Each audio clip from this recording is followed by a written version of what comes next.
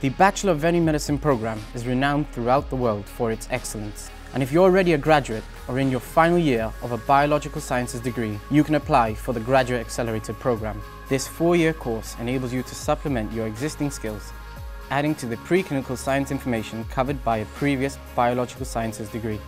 On this course, you'll complete an introductory graduate transition year where you will study the principles of animal form and function, infections and responses, and animal husbandry.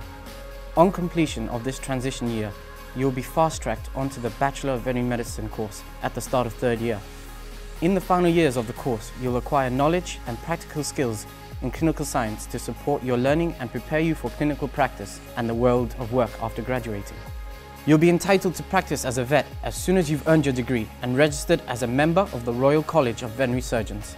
Our impressive range of accreditations allows our graduates to register to practice in Europe, Australia, New Zealand, and the United States.